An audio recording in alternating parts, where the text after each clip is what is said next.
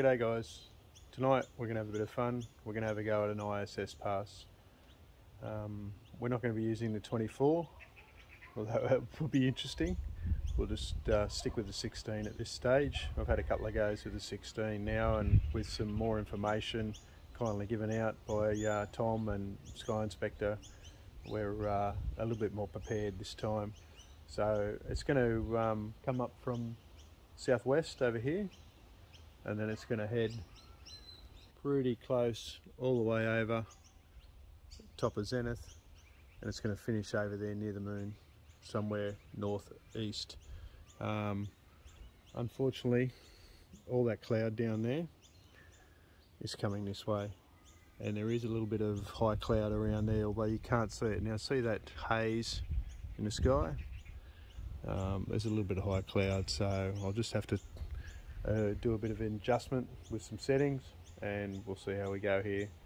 So I'll get the scope out and we'll have a go.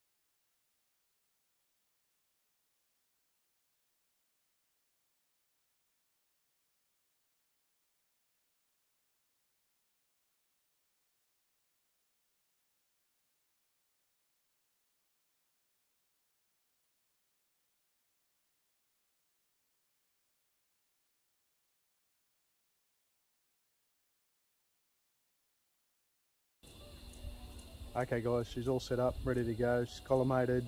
I've got to quickly find something to focus on. The moon's back up here, and then we'll just lock that off and pray that those clouds stay there or don't come any further. ISS is pretty bright and we're still going to see it on the chip, but it'll just be very hazy sort of thing. Won't be as sharp as what we want, but can't do anything about that, so we'll just do our best.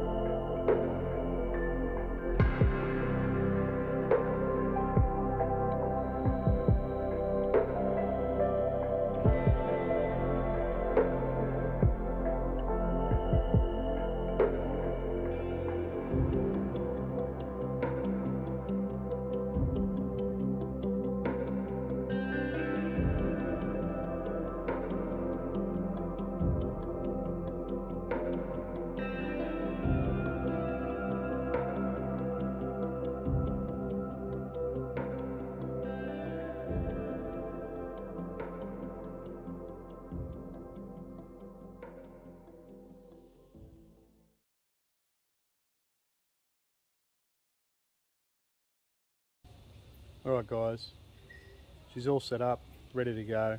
All I need to do is just finalise the focus and sit back and wait, hope the clouds don't go away.